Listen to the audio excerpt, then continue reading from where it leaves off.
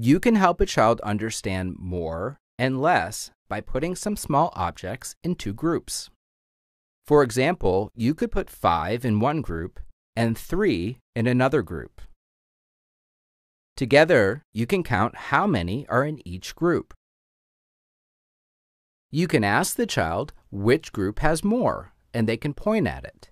And you can ask which one has less.